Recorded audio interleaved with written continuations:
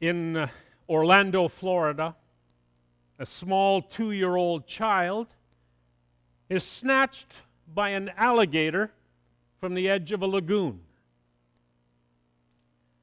His father could do nothing to stop it. A week earlier, an up-and-coming 22-year-old singer named Christina Grimmie is shot dead while signing autographs after a show.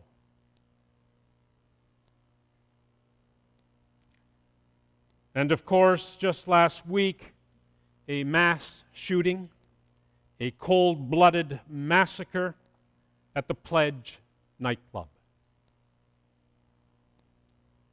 One city, in one state, in one country, in our vast world. And the skeptics ask, where was your God in all of this?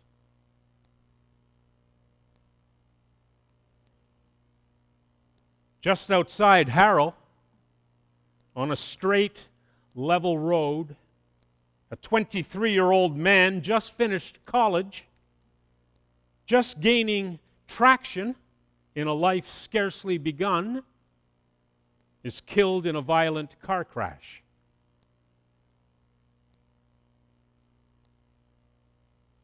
On a street here in town, while crossing in a crosswalk, 2 elderly sisters are struck by a car. One dies, one survives.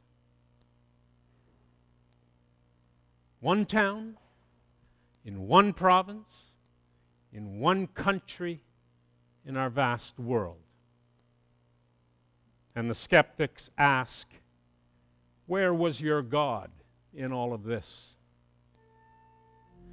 Be still, my soul, for God is on your side.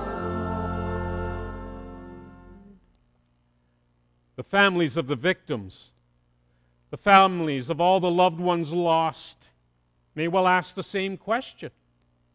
Where was God in all this? Nicholas Walterstorff, in his book, Lament for a Son, gives a heart-wrenching account of his struggle to come to terms with the death of his 25-year-old son, Eric, in a climbing accident. In many ways, it is a psalm of lament, just like our responsive Psalms 42 and 43 that Jane just read.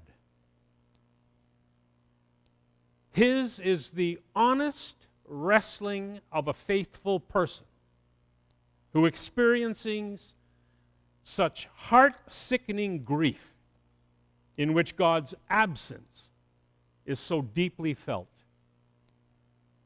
And yet, his thirst for hope remains. Walterstorff writes, faith is a footbridge that you don't know will hold you up over the chasm until you're forced to walk out onto it. Am I deluded in believing that in God, the question shouted out by the wounds of the world has its answer?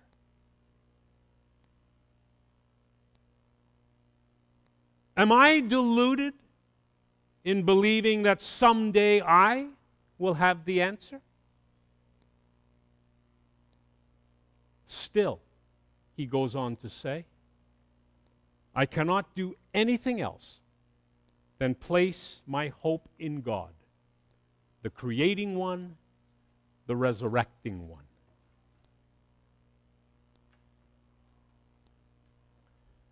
What Walterstorff wrote in 1987 is basically the same message the psalmist gave thousands of years before. The genius of the Psalms lies in the fact that they're both inspirational and instructional. They speak both to the heart and to the mind. The Psalms say things that we would like to say. Taken as a pair, Psalms 42 and 43 speak to our fear of being abandoned by God. And that's a very real fear, isn't it?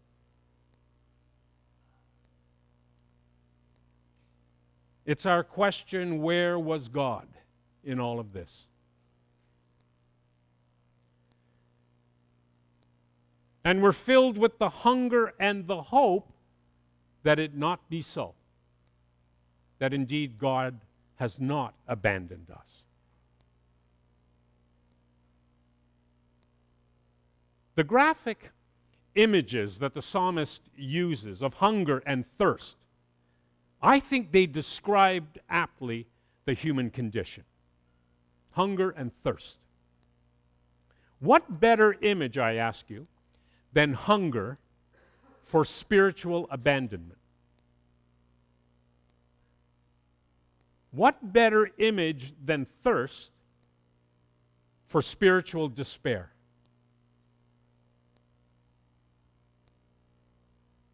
And yet at the same time, the psalmist sets aside all the images and asks the very real question that not only skeptics, but also believers ask when faced with tragedy and despair: where was God in all of this?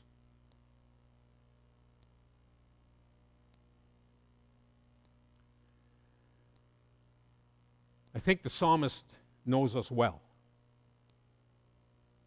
And what does he do? He encourages both the skeptic and the believer to go to church. For in his view, that is where one can join the throng, quote, in procession to the house of God with glad shouts and songs of thanksgiving, a multitude-keeping festival.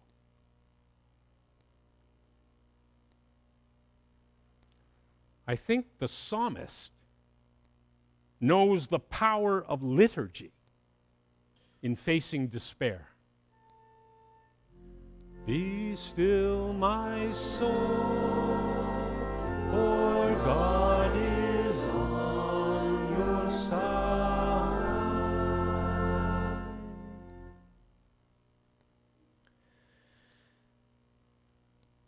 Many of us are in church today because years ago we were expected and sometimes required to go. And truth be known, on our own we probably wouldn't have chosen to go. But when we became older, some of us returned, some of us stopped going altogether. But for us here, we came to acknowledge our thirst. Whether there were gaps in our Sunday attendance or not. We suffered troubles and we experienced pain in our lives. And we began to seek a reasonable answer to the question, where is God in all of this? Only to discover in the end, mystery. Mystery, but at the same time, a faith that holds us tight. That tells us that God is with us always, in our joys and in our pain.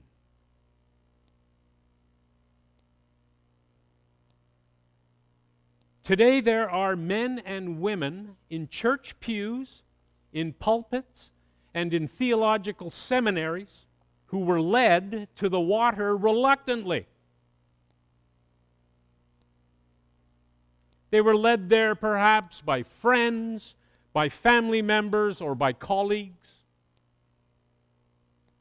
I prefer to think they were led there by God. But through it all, they discovered that they liked it. That is the power of liturgy. That is the power of the water. That's the power of God. That's the power of God in the church. The power to infuse our spirits with hope and a sense of calm during times of despair.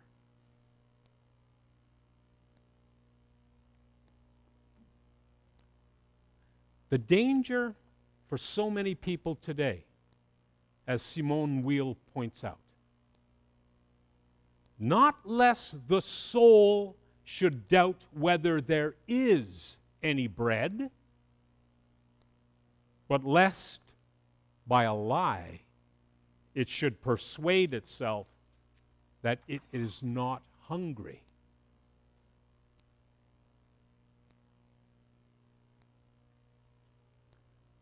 The metaphors of hunger and thirst roundly emphasize the human need for God.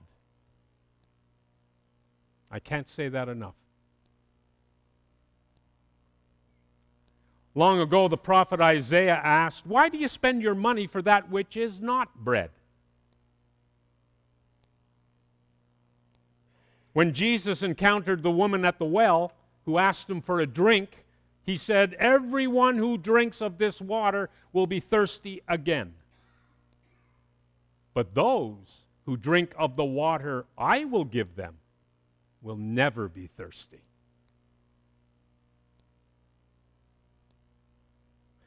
But really, in my view, in my humble view, it's the psalmist who expresses our universal need for God best.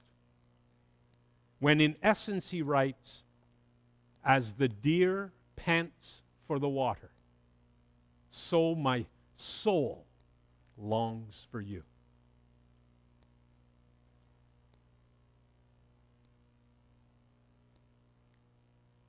Can we sing about that? Let's sing now the essence of Psalm 42, as found on page 766 in Voices United, "As the deer pants for the water."